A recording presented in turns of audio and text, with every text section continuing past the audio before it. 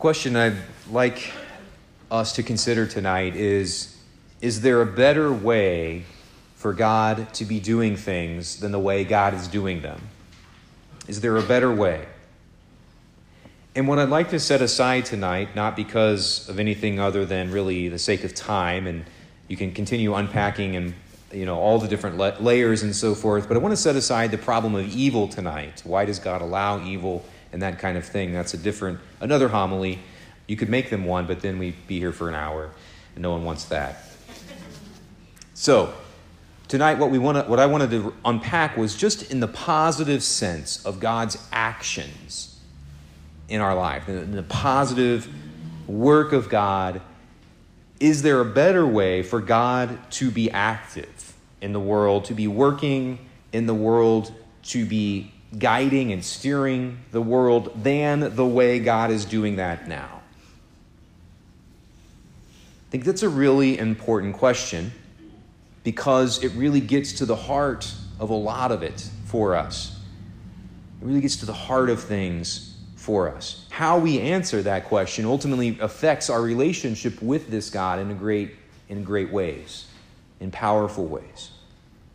We see in the readings, looking at them really quickly, I think we see three of the more common types, embodiments of the ways in which we might be tempted to say, God, you should be doing this better.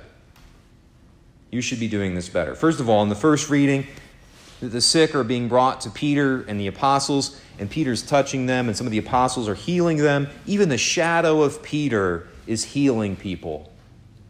And I think in that we might want to step back and say, God, why are you doing that? Why did you set it up? Particularly Peter, but just let's think about the whole thing. Why is it that there were special apostles? Why is it that in certain you want healing? Why did you even set up the church? Why not make Dave and Bill and Beth and everybody else? Why the hierarchy? Why do you make this church on Peter? Why is it that this healing is even happening through him? Why not just make it everybody, in the church, in terms of there is no hierarchy. There is no special sacraments for healing. Why? The second reading. It's the very beginning of the book of Revelation. Jesus shows up to John, who writes the book of Revelation down. And it's Jesus telling John, hey, I want you to write down what you see and what I'm going to tell you. Now, the question I think there is also one that's relevant in this, is there a better way for God to do things? Because we can also ask, in that relationship, why write it down? Jesus shows up. And it's clear that John, who was his best friend and his beloved disciple, is still blown away by what he sees and covers himself out of just awe and reverence. There's trumpets and candles and God himself, Jesus Christ, standing there in all of his glory. That seemed to really impress John. Why not, Jesus, do that all the time for all of us? Are you tired? Are you only able to show up at one place at a time, or do you get exhausted doing that? That's insane. Of course God doesn't get exhausted. God can do whatever God wants. If God makes all this, then God can be present to all of this however God wants to. So why write it down? Why do we have scriptures? Why is it that the God of the universe chooses to pass himself on to you and I through a book when he could show up? Maybe it seems like there's a better way for God to be doing things than the scriptures. Maybe there's a better way for God to be leading us and being in our presence than with a hierarchy and Peter and the popes and all that. And then again, along similar lines, when the third reading in the gospel tonight, why not let everybody stick their hand in the side of Jesus himself? Again, Jesus is able to show up to us. Jesus could show up right here. And we might be tempted to think, I'm tempted to think, that might be pretty cool. That might make you and I take it more seriously if Jesus was here. It apparently had a big effect on Thomas. Is there a better way for God to be doing things? I think it's a really important question for us to process and pray over. And while not going down evil and that whole question of why that's there, I would say this. That is the proposal, the initial insertion that the devil makes in Adam and Eve's relationship with God. There's a better way. Did God tell you that?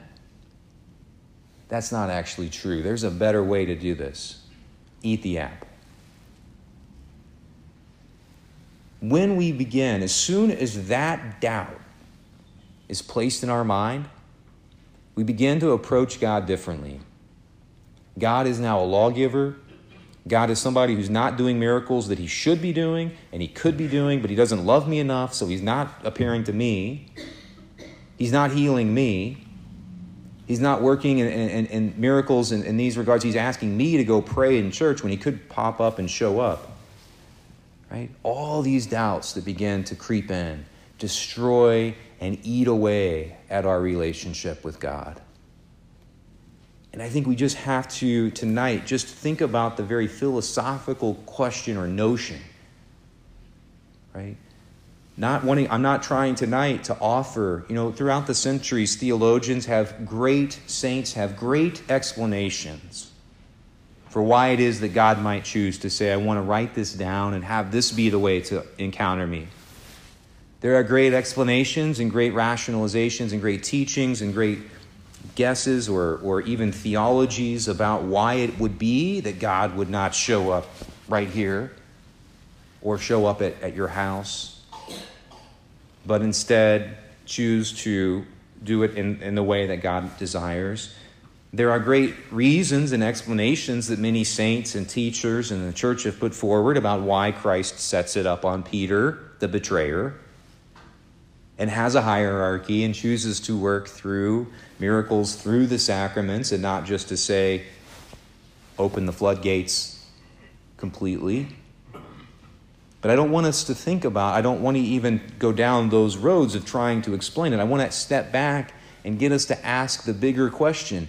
Do you think there's a better way that God could be doing things?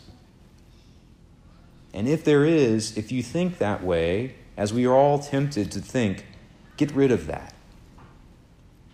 Get rid of that belief. Drive that from your life. And first and foremost, say to yourself tonight, God is working in my life perfectly. If God does not show up, it's because whatever God is doing is better. I don't understand that, but I believe it with all of my heart because I believe that this God is perfect, that he's not taking days off, that he's not choosing an easier path for God's self, that God is right now actively willing and working perfectly in my life and in your life. And maybe then we begin to see things differently. We begin to see this God, and it begins to be a God that we can fall more deeply in love with when we realize he's holding nothing back, that he's doing everything perfectly right now for you and I. May we not be people who need to see or touch or have something happen for us in our lives that's not currently happening the way we think it should. We pray to be people of faith. We pray to be people who, again, recognize that God is perfect and that God is working in our lives perfectly.